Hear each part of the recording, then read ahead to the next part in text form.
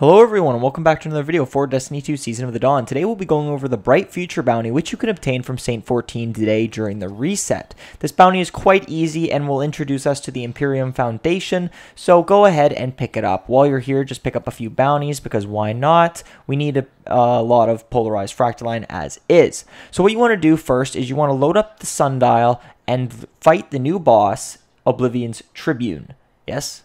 Load up the sundial. Of course, you can do, normal or legend. Doesn't really matter what. Personally, I just loaded up normal because I didn't want to get my ass beat, etc., etc. So once you load that up, simply proceed all the way to the end. And once you fight the boss, you'll notice that he is using all three powers of the Scions.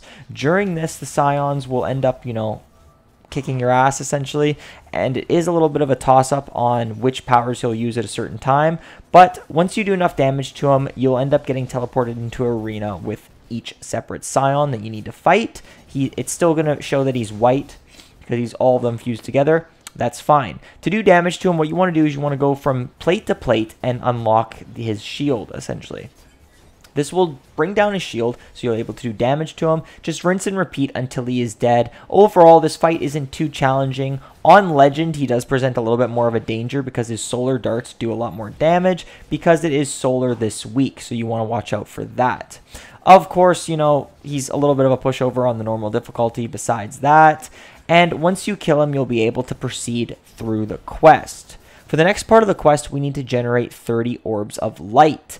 This doesn't present that much of a problem, but, just do whatever you need to do. Guns or supers. I just loaded up legend difficulty for the new sundial challenge, mainly due to the fact that, well, I already needed to do it for a triumph anyways. So once you generate 30 orbs of light, our next step is to then go to the tower and talk to the obelisk. I say talk to the obelisk because, you need to interact with it and attune the obelisk in the tower. Obviously, it's going to tell you something about there's an obelisk that you can't find yet, something like that. I don't know what that's going to allude to, but we'll see down the line during this season. We still have about 30-something days left, so simply accept for Lantern in the Dark. If you're still wanting to invest your polarized fractaline, make sure you do not get the amount that is from here and just skip that entirely. After you're done this, what you want to do is you then want to go to talk to Osiris. That's the next step, and he will end up giving you about a mini cutscene, I want to say. The reason I say cutscene is just because, well, there's a little bit of a cutscene in it. So what I'm going to do is I'm going to shut up and let you guys enjoy it. So if you don't want to watch it, simply click ahead a few minutes through the video, and I'll see you guys in a bit. Sagira asked me to thank you for cleaning up another of my messes. Obviously, I don't see it that way. All that happened with the sundial was necessary to achieve this outcome, including the return of Saint 14.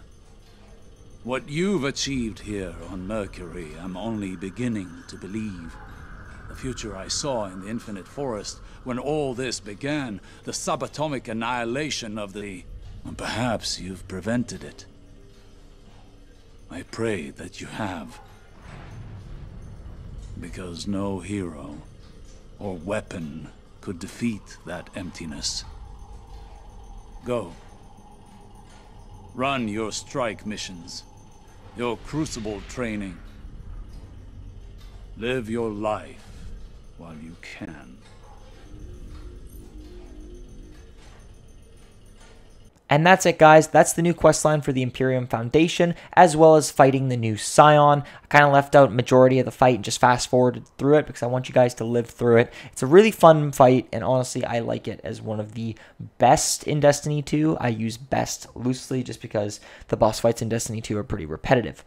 But that's been the video, guys. So do me a favor, hit that like button, subscribe if you're new, hit the notification box. I'm posting daily Destiny content for Season of the Dawn, the Dawning, and everything between. Comment down below if this helped you in any way, shape, or form. And as always, guys, have a great day and peace out.